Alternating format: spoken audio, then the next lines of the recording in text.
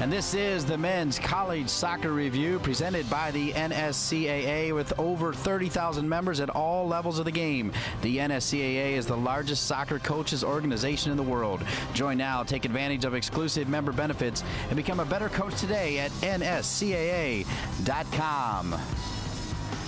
Hello, everybody. As we get ready for the Akron Zips and New Mexico Lobos, we're at First Energy Stadium, Cub Cadet Field, and this is the NSCAA Men's College Soccer Review. Hello, everybody. I'm Dean Linke, along with my broadcast partner, Keith Tabatznik. And Keith, it never gets old coming to Akron. They're the reigning national champs, and they pack this place. Well, they do pack this place, and one of the things about playing at Akron is Akron doesn't lose here very often. 40 games, they've only had 2 ties, all the rest, 38 wins in them. So that's the big challenge for New Mexico.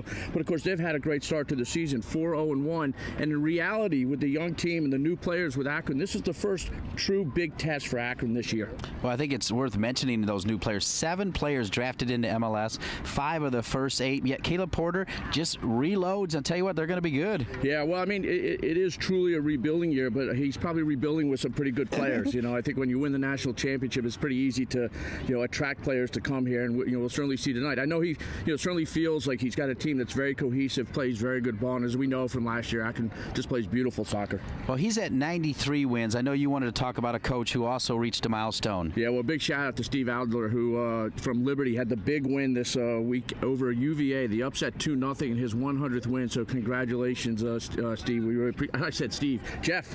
Sorry, Steve Adler was probably had 100 wins at Marquette, so my bad there. But Jeff, congratulations, and many more to you. And by the way, 2-0, couple goals, and we've seen a lot of goals going on this year. 2 players in particular. Macaulay Tulloch transferred right here from Akron. He has 8 goals on the year, leading the nation, tied now with Casey Townsend, who had a hat trick Tuesday when they beat UMBC 4-3 in overtime, Maryland. Well, sticking with goals, there are quite a few teams that are scoring 3+ goals a game. Yeah, well, you've got Sacramento State, Coastal Carolina, George Mason, Central Florida, and Maryland, all averaging over 3 a game. But there's one that's even doing better. Old Dominion, always known for their great defending, averaging over 4 goals a game. All right, Keith, let's take a look now at the NSCAA Continental Tire Top-25. You mentioned Maryland. There they are at number 1. Yeah, well, Maryland had a very exciting 4-3 win over UMBC at UMBC, and we'll see UMBC later on in the college package as well.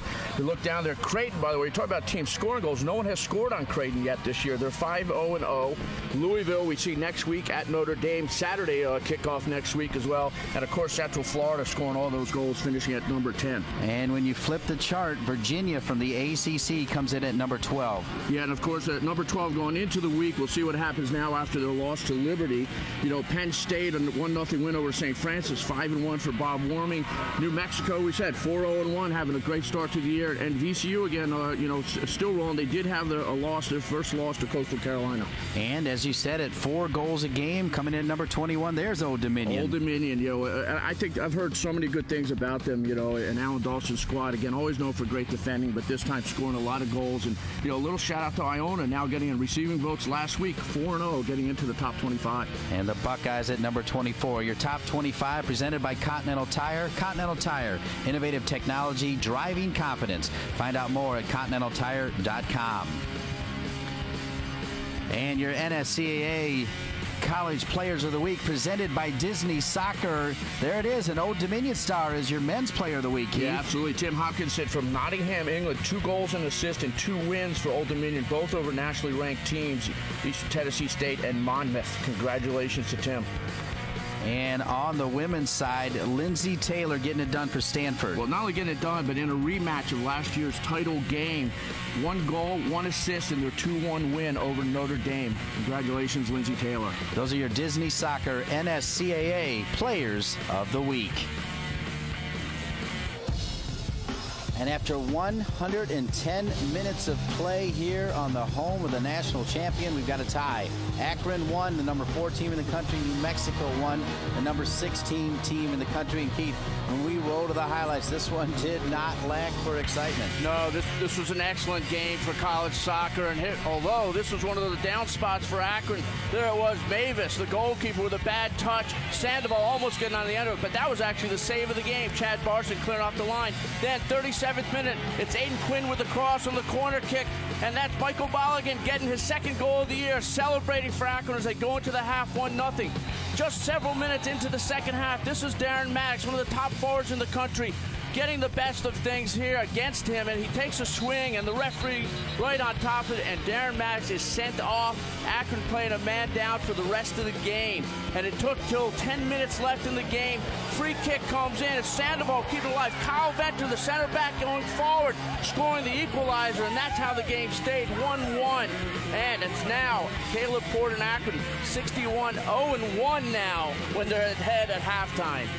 Yeah, that is a big-time tie, and we got more big-time soccer coming your way. The reigning national champion women's team, Notre Dame, is down in Tampa Thursday, September 22nd. And then 2 days later, the Notre Dame men's team will host Louisville. They lost to Akron in last year's national championship game. More great soccer here as part of the NSCAA Game of the Week on Fox Soccer. The NSCAA Men's College Soccer Review Show is presented by the NSCAA. Remind you to go to Kansas City. The NSCAA convention is. Join us at the 2012 NSCAA convention in Kansas City, January 11th through 15. Learn, participate, belong with your peers and some of the greatest soccer clinicians in the world. Register right now at nscaaconvention.com.